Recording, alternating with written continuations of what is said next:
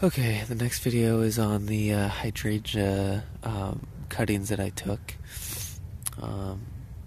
If you notice, I wonder if I can get it on the sun. Well, let's see here. This is the new growth on the hydrangea plant. So this is, I want to say this is like at least, well, maybe a week or 2 weeks, probably 2 weeks, that I took this.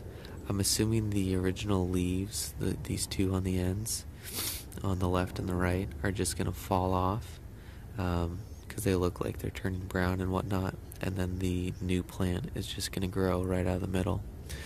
So this one's growing the best. I have noticed growth out of each of them, so it grows out of the middle. This one's in the air pot, so I'm going to see how well it grows in this.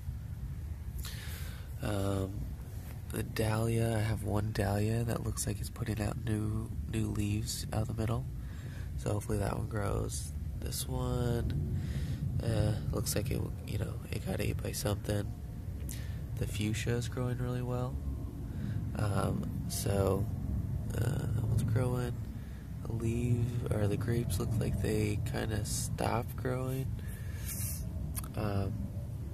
But yes, if you have hydrangeas, fuchsias, I think I got pretty much 100% rooted plants with those, so they're super easy. Yeah, so that's the update on those. So we'll do a little more later.